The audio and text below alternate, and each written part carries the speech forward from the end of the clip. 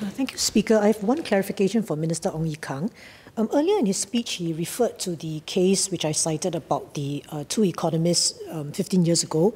And according to his analysis, he mentioned that in order to qualify as an actionable POFMA untruth, there are two gates to pass.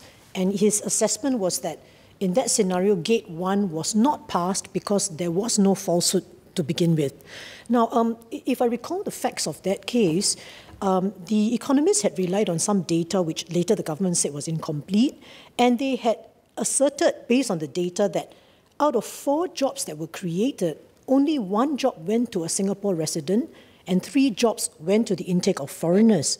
So I'm just wanting some clarification, because when you look at that statement alone about job creation, it appears on one reading to be an assertion of fact, which later on the government came to correct and said it's not correct. In actual fact, out of 10 jobs, 9 went to residents.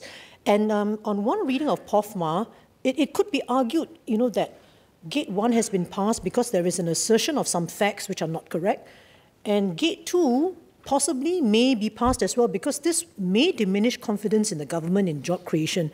So I'd like Minister to clarify again, which is very helpful, I think, earlier, but I think we need more explanation about how he sees the case and why POFMA would not apply. Does it mean that if researchers conclude facts based on incomplete data, that will not come under POFMA, even though factually it has to be corrected?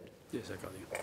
No, I'm prepared to explain this and be recorded in the Hansard, because their conclusion that most of the jobs went to foreigners, that's a conclusion of the study.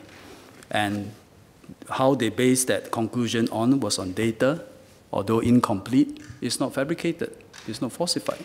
So there is no falsification and no falsehood involved.